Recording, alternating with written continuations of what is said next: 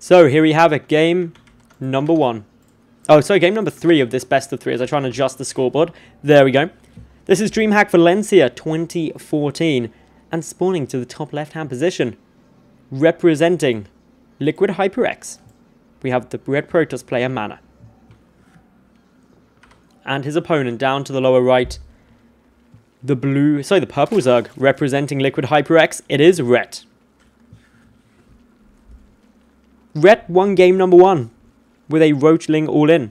MaNa won game number 2 with, I'm going to say, with a Cannon Rush. He won it there. He delayed the natural and third base of Ret so long, any transition would be nigh on impossible for Ret to hold. So both players going for a very aggressive opening. What's going to happen game number 3? Is this where we get the massively long game? The 3-hour Swarm host games? Who knows? So, waiting to see what these two are going to do. We've got, obviously, the Overlord is coming to check to the top position. Nimbus, you can spawn in any of the positions.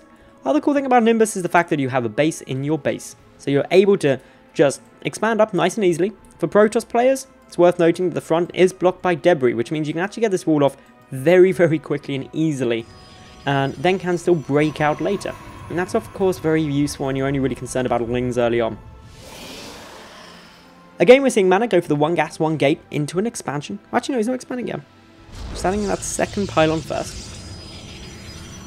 Getting a little bit ahead of myself there, but this is all looking good at the moment. Ret, on the other hand, that was a hatchery first opening into the spawning pool. On Nimbus, a pretty safe build going for that, because you do have, of course, your natural up in your own base, so it makes it quite easy to defend. You've already got the creep spread here, and that's actually the biggest thing. This creep spread here means you can put down a spine crawler as an emergency if you need to, whereas on other maps where your natural base is outside your main, you can't obviously have the creep spread to chuck down a spine. This is a really smart move though by Red. He's just checking around to make sure nothing untoward is happening in case another cannon rush was coming through, which is certainly a possibility on this map.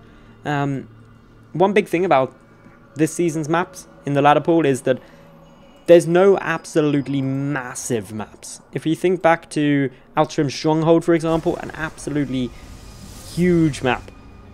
Nimbus, while it's a 4-player spawn map, isn't that large. Now, Red is taking his third base very early on. This was a hatch, pool, hatch opening, but still, this third came down exceptionally fast. That came down at just past 3 minutes 30, a very early on point. Not actually up against that much of a quick expansion out of MaNa.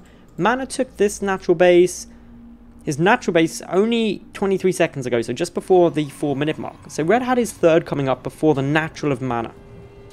Now, against the gateway expand, hatch pool is pretty good. Hatch pool, hatch. You sacrifice a bit of production for it, but you are still at a bit of risk. My biggest concern for Ret is the fact that MaNa hasn't been scouted, but also there's only this single gas, and there's also chrono boost coming down on this warp gate. 3 additional gates could seriously be on the cards. Definitely something we may see if we get a pylon put down, which we haven't yet. 3 additional gates and a lot of zealots could be on the cards. Probably one of the best builds off of this 1 gas expansion style play. Means if you haven't made a roach run as your Zerg, you're going to be running into a lot of problems. Interestingly that there isn't a pylon down. Another probe getting pulled, despite one already being here, does pose some interesting questions. Maybe just trying to freak things out a little bit. Wait to see when this pylon does come down, because the gateways are finishing up. There's the additional 2 more gateways coming down at the front here. One down there. Where's the rest? Okay, so there's 2 up here. The Overlord going to be able to scout a couple of them. Should be able to see 3. We'll also be able to see the 1 gas, and that pretty much gives it away. But Red doesn't have a roach run, and that's going to really start hurting. Mothership Core, able to get a little bit of damage down, but isn't able to save that Zealot. Spine Quarter coming, so Red is really aware now of what's coming on. He knows that this is a bit of bad time. 3 gates, 1 gas. Lots of Zealots are incoming. Lots of Lings being produced. Spine Crawlers also on their way out. Only 1 though at the moment. It'll be interesting to see how this goes. Of course, the pylon hasn't been taken out yet. A couple of Stalkers thrown into the mix as well, and I find that, quite a few Stalkers now actually thrown into the mix, which is quite interesting. Generally off of that 1 gas, you see a lot more Zealots being produced, especially when you do go up to the 4 gates. The money is there though for MaNa. He got the gas very early on. Pushing now, going to try and get a couple of shots off on these Queens. Able to pick one of them off, backs away for 1 Spine Crawler hit. That's a good trade. He's also going to be able to keep this from pylon up.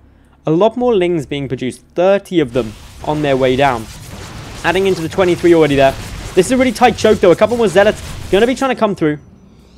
Trying to keep these Lings away from the Queens as best they can. The Spine Crawler could end up taking quite a bit of damage. One Queen falls. That leaves just one more. There's the Time Warp. That's going to help those Zealots and Stalkers trade better against the Zerglings. The Zerglings still charging on in. Speed is not yet done for them. That's going to take a little bit longer to get through. The Zealots still warping in. More Stalk. The Stalkers all staying alive as well. That's causing a bit of a problem.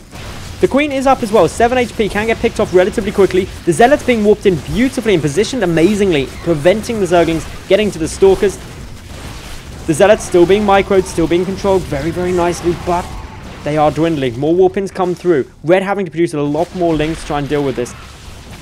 MaNa able to snipe off that Queen there, focusing on that third hatchery, and generally, if the third hatch goes down, it is a terrible spot for the Zerg player. They want to keep that up at all costs.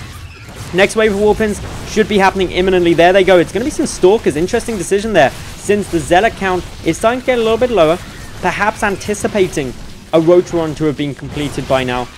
The Stalkers giving good range. Down goes the Queen. GG is called, and MaNa is able to defeat his teammate Ret to take this series 2-1 and advance on to the winners game of this group.